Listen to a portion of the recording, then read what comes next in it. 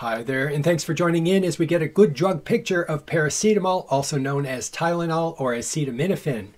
Tylenol or paracetamol is a weak analgesic, and I often get asked, how can I increase its analgesic effects?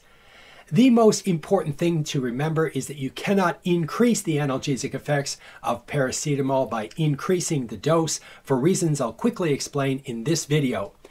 But you can do a couple things to safely increase or add to the analgesic effects, and I'll also explain those in this video.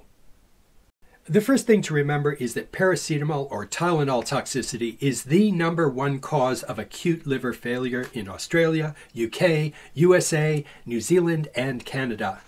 There are a lot of reasons for this, but one of them is the fact that the medication has a very variable half-life, meaning that some people metabolize it relatively quickly, while others take a very long time to metabolize it, and people just don't know which category they fall into until they have had a second and third dose before the first dose is out of their system.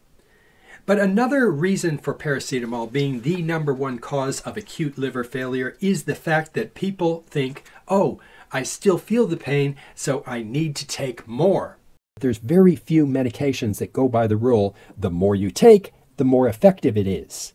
Most drugs demonstrate this type of relationship where the recommended dose is here, and if you go too much over that, you're just going to experience the adverse effects and no more therapeutic effects.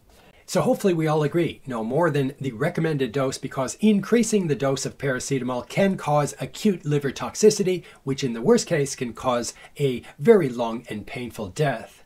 But there have been a number of studies that have found that caffeine increases the analgesic effects and durations of the effects of paracetamol.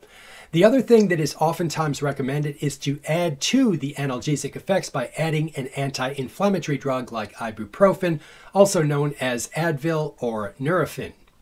Ibuprofen and paracetamol act by two completely different mechanisms of action, so they can be added together. Hopefully this helps as you're trying to decide on how to treat pain safely. Thanks for joining in, and I'll see you in the next video.